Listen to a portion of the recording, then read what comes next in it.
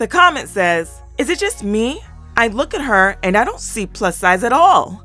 If I was told this when I was at my heaviest, I would be so excited. I didn't know being plus size was desirable. For me, being at a healthy weight for my body type, becoming as strong as I possibly can, and being mentally fit is what I see as desirable at this point in my weight loss journey. Having your belly hanging out like that isn't cute. I don't understand why you have to prove to someone that you don't even know that you're obese. That comment was clearly a compliment. They gave you a compliment and you reacted by showing your stomach. Fatness is not a competition. You don't get a prize for being the fattest. Well, you do get a prize. It's just not the one you'd want. I want to talk about this comment because I think it's very common for people to only consider themselves. But a 14-16 is like a small fat. And if you don't understand what I mean by small fat, please look up the fatness spectrum. I am a size 26 in bottoms, or like a 4X typically. Do you know how many stores that I can shop at? It's literally Lane Bryant, Torrid, or if I drive an hour away to the Target that actually carries a bigger selection than my local Target, maybe Target. I used to be able to shop at Old Navy in store, but that's a whole different scenario. But just because you are a small fat, which honestly you're the average size of the US woman, does not automatically mean that all plus size people have access to clothing. The majority of US women are plus size and do not have access to clothing. The comment says, wait, girl, I'm a size 14-16, which is plus size, right? And I find clothes in all the stores. I get what you're saying, but we have clothes, girl. LOL. The fat spectrum she's talking about is some made-up terms created by the fat acceptance community to help themselves identify their fatness by size and privilege. She says she's a size 26 or a 4X pant, which makes her a large fat. Because the commenter is a 14-16, they have fat privilege over her. And according to the fat spectrum, that means they're able to access public spaces with less discrimination and restrictions based on their size. This is so crazy to me that even though you're part of the fat acceptance community, you can still get discriminated against by your own people because of how fat you are. If you aren't fat, thin privilege. If you are fat, but not too fat, fat privilege. But they're supposed to be all about body positivity and fat liberation. You're complaining about how you can't find physical clothing stores to shop at, but then you proceed to list a handful of them. How many stores do you need? The ones you listed should be enough.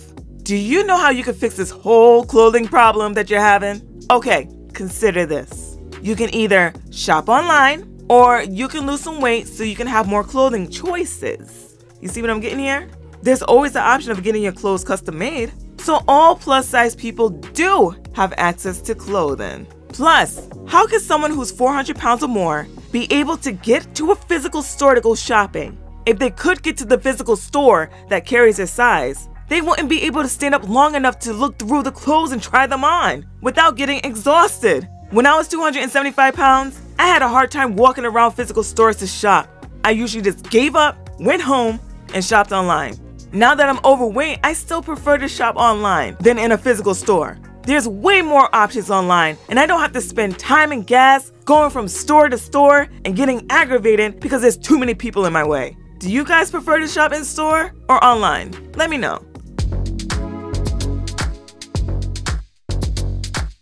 I've seen multiple videos about this chair on my feed today, so now I'm gonna talk about it. And this has nothing to do with this creator at all. All the videos I've seen about this chair, the people point out that it's like super roomy, you've got a bunch of space, you can sit cross-legged, and they just enjoy how comfortable it is because it's bigger than a standard office chair. Now is a really great time to point out that plus size people struggle with this every day, everywhere we go. Theaters, airports, bars, you name it, chairs are too small for us. I wear a size 20 in jeans and most chairs in most places that I go are wildly uncomfortable. In fact, a job I had once, we were renovating a theater and somebody high up who is a thin person picked out the chairs for the theater and I couldn't fit in them, and at the time I was a 16 in jeans. Seating options for the home and in public are wildly too small, and this is a product of capitalism and we definitely don't talk about it enough. Anyway, love you, bye. The comment says, just restocked today. And the caption says, PSA, The viral aesthetic Amazon chair that sold out twice is back in stock today. You're acting like theater seats, airplane seats, and bar stools are comfortable only for thin people. I don't think any of these seats were built for total comfort.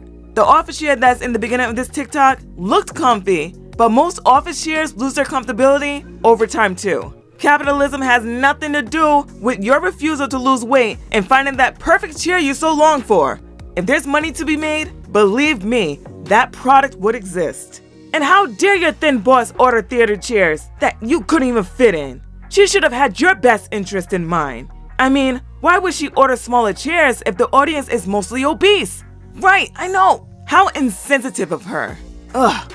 But seriously, there are plenty of large seatings for the home. Are you even looking? If the seats were uncomfortable for you at size 16, what made you decide to gain 4 pant sizes?